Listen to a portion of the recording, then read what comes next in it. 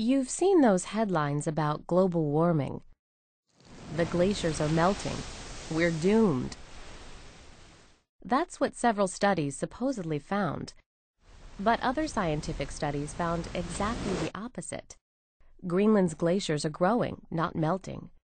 The Antarctic ice sheet is getting thicker, not thinner.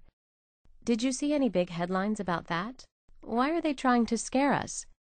Global warming alarmists claim the glaciers are melting because of carbon dioxide from the fuels we use.